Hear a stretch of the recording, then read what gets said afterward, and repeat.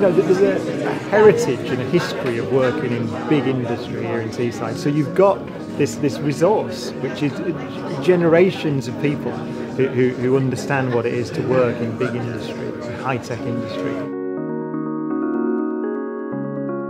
How do you take the younger people and some of the older people who need retraining, how do you take them and turn them into people that can then work in the industry of the future here in Teesside? Well, obviously, you do it by involving the industry and the education very tightly and very closely. And that's what you see here. So I was impressed that when you look at the kit that's here, the equipment is the equipment that is used by the industries that want those skills. So those ideas, that you don't just have a load of sort of educationalists who dream up what a college or a higher education facility should look like. You actually ask the people that need those skilled workers.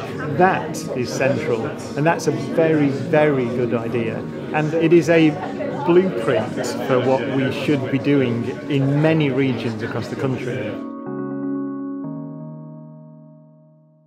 So without further ado, I'm going to introduce Professor Brian Cox. It's a pleasure to be here. When I was asked to do a masterclass, I thought it was going to be in a classroom. So this is a large audience.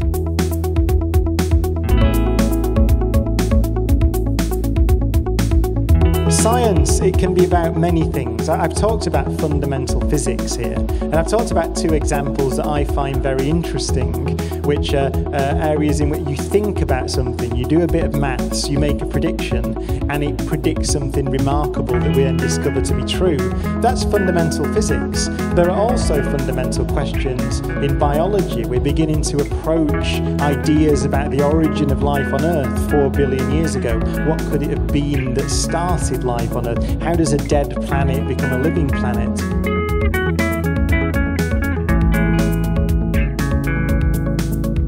We're beginning to be able to ask questions about the structure of materials. How can you build stronger materials that build lighter aircraft? You'll see in the STEM that you've got industrial applications of advanced thinking, technologies and science.